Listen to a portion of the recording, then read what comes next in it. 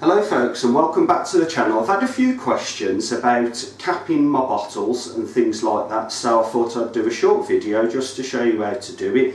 You're going to need one of these, which is a crown capper, and you're obviously going to need the caps. So what we do is, there's a magnetic part under here.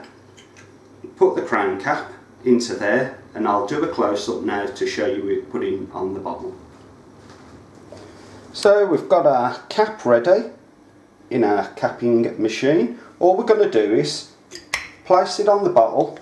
We're going to push down evenly on both sides, just like so. There's no need to go any further than what it is there.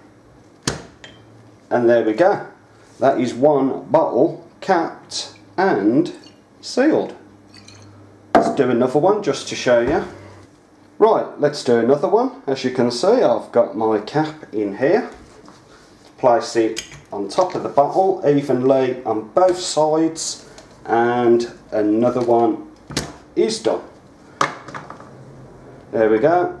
Nice and sealed, lovely jubbly. Nothing's gonna leak out of those babies.